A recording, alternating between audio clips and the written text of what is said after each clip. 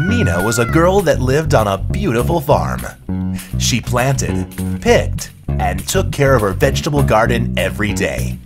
Until one day, she found a strange blue seed of mini-cacao. This summer, Kraft presents the Chocolate Tree.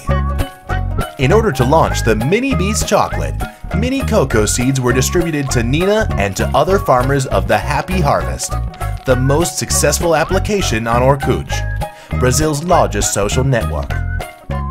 Intrigued, but believing it was another gift from the game, they planted the seeds. 48 hours later, a surprise. The seeds turned into beautiful chocolate trees where various Mini Bis chocolate pots sprouted. The chocolate could be planted, picked, and stolen by the farmers, reinforcing the Trust No One brand concept and making dreams come true for thousands of chocoholics. Over 25 million chocolate trees have already sprouted during the first week of the campaign, impacting Nina and 100% of the active game players.